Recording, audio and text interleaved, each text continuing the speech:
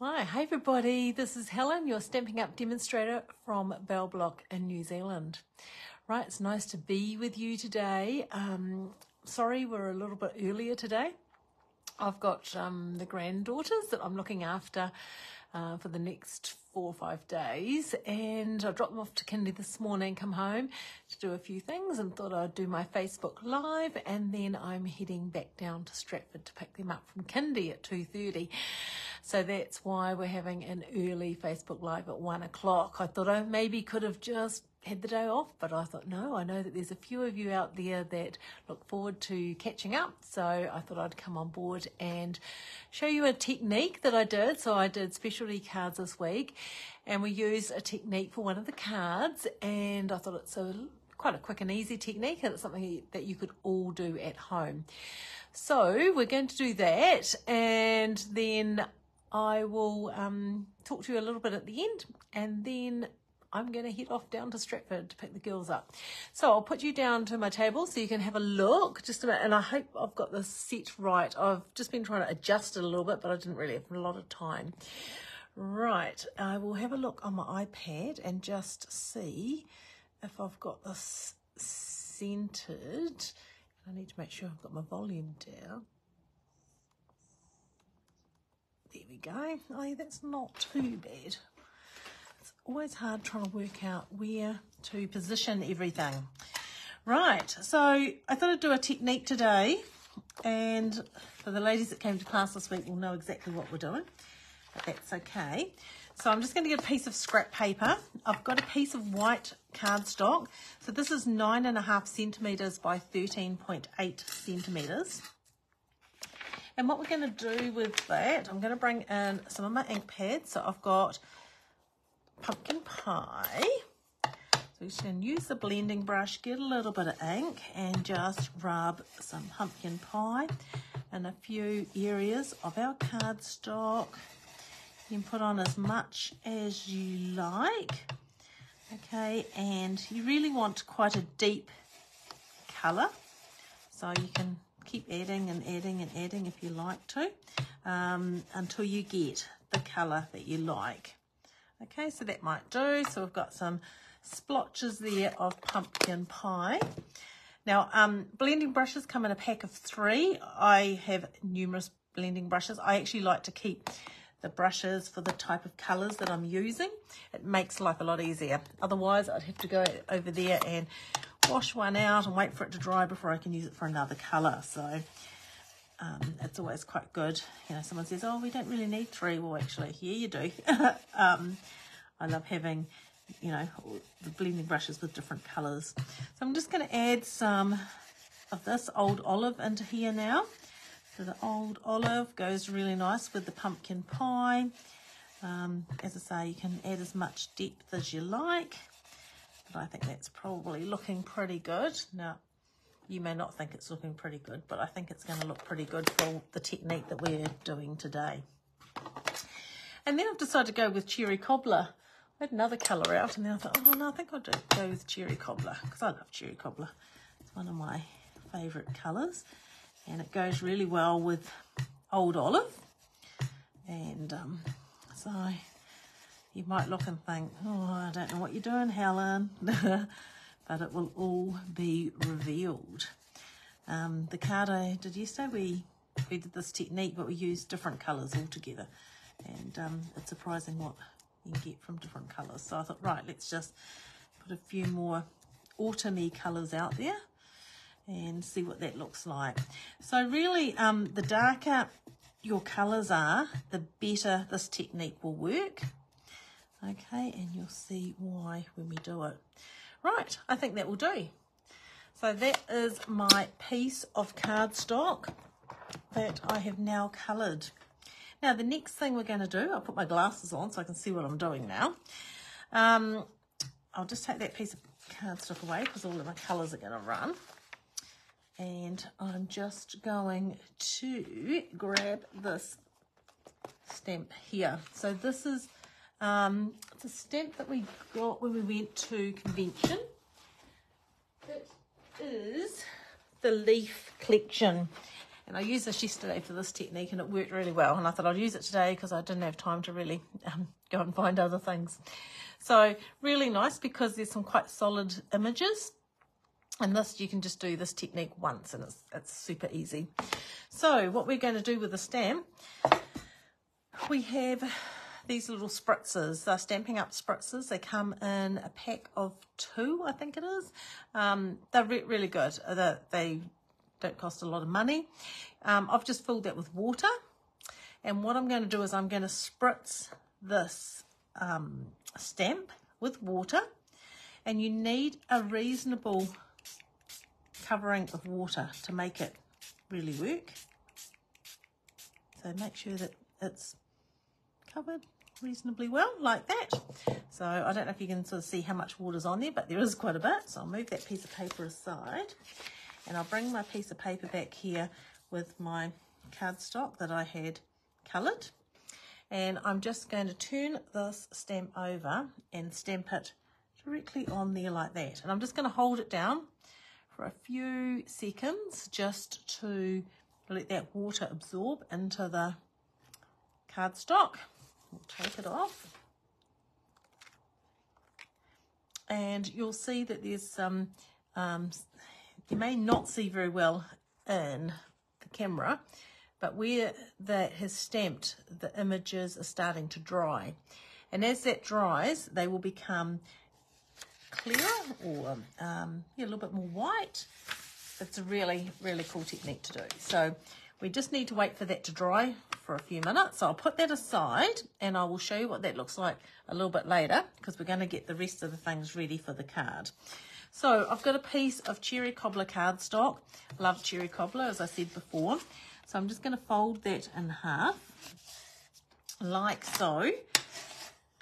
And then I've got a piece of vanilla to put inside. Because we've gone for the autumny colours, the vanilla cardstock may be nicer. And I have picked this stamp, which is from Thoughtful Wishes, which is a really nice stamp. So I thought I'd use this leaf image because I'm going to use the die from that set shortly. And Wonderful Thoughts. We've got this beautiful congratulations and wonderful thoughts. And this is the beginning of a life filled with love. So I thought that would be really nice to put on the inside. So I'm going to grab back my cherry cobbler. And I need a piece of cardstock. It's not all wet. This will be fine. And I need to, oh no, I don't need, yes I do, because I'm going to stamp over the edge, aren't I? Right, so with the cherry cobbler, I think we will put the words with cherry cobbler in the middle. This is a life filled with happiness, like that. And then with the old olive, close up my cherry cobbler. I'm going to use this little leaf image and just stamp this across the corner, and I might stamp it across this corner too. There you go, just like that. So we'll get rid of that, and then I'm going to grab my Stampin' Seal and we'll put some tape, start it off, tape along there, and we'll just pop that inside our card. Now we're just doing this while we're waiting for that piece that we stamped to dry. Okay, so just like that. So that's our inside of our card. So as you can see, it is drying and it's starting to come up really nicely. You can see the leaf images a lot better, so it will continue to dry. So I'll put that aside a bit longer. I now have a layer of gold foil. So I love using gold, and when I use it and you're going to put something like this on it, you are going to lose part of it. So you always want to make the most of that piece. So I'm going to cut out this die. So this die is from the Thoughtful Wishes. So the Thoughtful Wishes comes with a stamp set and a set of dies. So this is one of the dies out of that set. And so I'm going to cut that out of the middle of that. And then I can use the outside as my frame and use the inside fancy image as well. So I will bring my cutting and embossing machine, and for this one I need to bring my large cutting and embossing machine on. So it's because I have to cut it out of this piece here. So we'll just cut it across the corner like that. Put our plate on the top, straighten them up and wind that through. So we'll do that. There you go. I'll just move that aside. And here we go. So that's our piece we can use on our card. Whatever I've done with the card now, because I've put it somewhere really safe and I don't know where. And then under here, so that can go onto there now, because that just gives us a little bit of a border of the red of the cherry cobbler. So we'll just put that on there. I hate the thought of just covering up all that beautiful gold. It just seems such a waste. So this is a good way of using it, and also using the inside of it for something else. So we'll just line that up, put that on there like so. And our piece is drying, so we'll just let that dry a little bit longer. And then I'll just pop this image out of here. So these images are great. They're really fine and delicate. They're really gorgeous. So I just like that. Clean that die out later. We'll just take some of these extra pieces out. So they pop out really easily as well. So just like that. Oh, I know what I was going to do. I had the adhesive sheets to put on the back of this, and I forgot. How silly am I? But never mind. We will put it on with some glue dots. We could even use a bit of glue if we needed to. So we'll just get rid of that rubbish into my rubbish bag. So yes, I had every intention of using adhesive sheets, but never mind. Right, so this is drying more and more as we wait. Okay, so we have that to go on there, and we also need to create some words. Now, I thought I'd use the basic beige. So this is a new cardstock. Really nice because it's just quite subtle. So I'm going to do that, and what I will do is grab my gold embossing powder, and the congratulations, it was from that set Wonderful Thoughts. I'm just going to Versamark that, stamp that like so,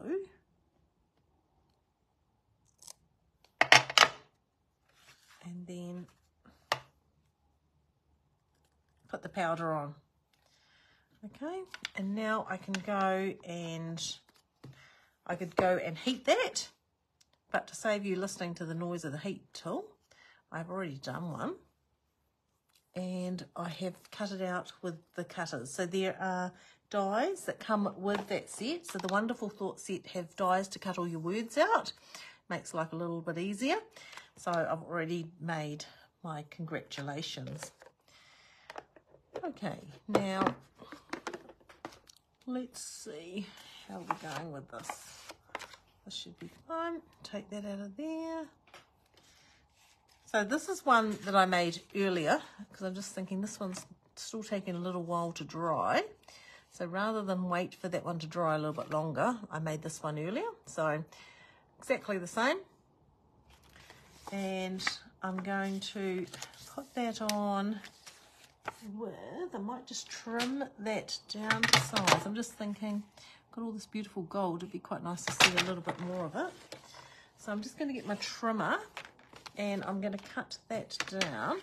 I see I just missed the edge there of the cutting. So if we go down to 13.3 centimetres,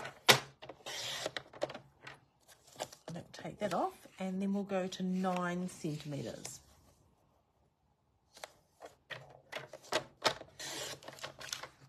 Okay, so sometimes you can use a larger piece and then trim it down, which is good. Okay, then that can go on there like that, and we're going to have a little bit larger gold border around the edge. Okay, so we will attach that. Now when you're attaching this, because it's been wet and it's dried, it curls as it dries. Okay, so I would use some tear and tape on there, or something or use tape all the way around it, just for that reason, because it has curled up a little bit and we don't want it lifting.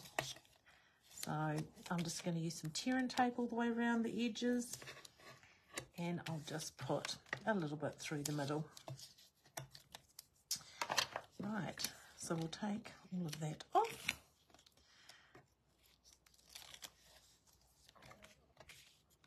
So just easy peasy. Pick Me tool's great for this, to get those pieces off when your nails aren't looking as great as you'd like them to be. Right, so then we just need to work out. It's always a bit of a worry, this stuff, because once it's down, isn't it? That will do. Right, just like that. Okay, so that's really lovely. And then we're just going to put our little piece of gold across the corner like that. So because I forgot to put the adhesive sheet on, we will use some mini glue dots. Now there's a couple of pieces I need to take out of there. Here we go, got them out.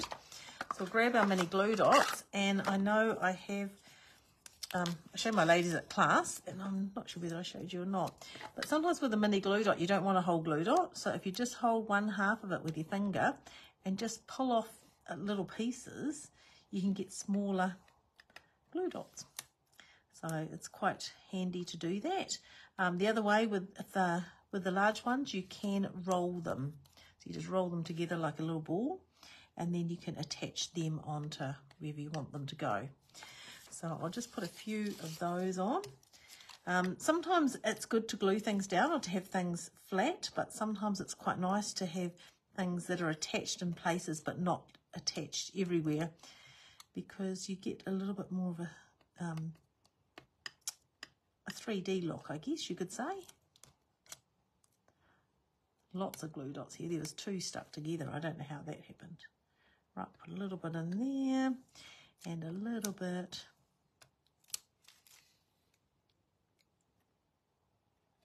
there. That might just about do it. Oh, I need one down there. One more place. So we'll just take a piece off there, put that on there, and there's a little bit left, so we might as well use that one up. Oh, they're sticky, they are, but they're great. Great thing to have in your crafting kit. Right, so we'll just put that along the corner like so. And then my little congratulations, I'm just going to put that across there like that. So we'll just grab some mini dimensionals, and we can use a couple of these in a couple of places, I think. Only just. And then to get smaller ones, just trim down through there like that, and all of a sudden your mini dimensional becomes a half mini dimensional, and that is a lot easier to use on some of the small pieces like this. Okay, and I might need one more little tiny bit. The other thing is you use your edges. Easier to cut with your scissors while they're still connected to here. They really are, so cut them while they're on there. Take them off and you try cutting them, it can be a bit of a mission. Right, so we'll just take these dimensionals off. The little ones are a bit harder to get with the Pick Me tool, but that's all right. Oh, there we go. Okay, put that across there. It could go up here. Do we want it up there? Oh no, I think we'll just go across the middle there like that. That'll be fine. Across there like that. So that is our card today. So it is, I call it water stamping, which is really nice. A nice look, and yeah, it comes up really lovely. You just got to give it a chance to dry. You can use any colours you want, and depending on what colours you use, they will all look different. So there you go. That's that one. I'll see if I can find the one we did yesterday. So this is the one we did yesterday. So different colours again. Same stamp, same technique. But yeah, just different colours. But I'm really happy with this. I love autumn colours anyway. I think they're really, really nice. And yeah, so that's it. So if you do have a go at water stamping, please send me a photo. I love sharing what you do with others. We always get lots of different ideas, and it's really, really pleasing to see that you're out there watching my videos and that you want to then give it a go, which is really awesome. So thank you very much for joining me today. As I said, sorry, it was a bit earlier today because of me wanting to head down and catch up with the girls. What else is happening? So I've got the weekend off this weekend because I've got the girls.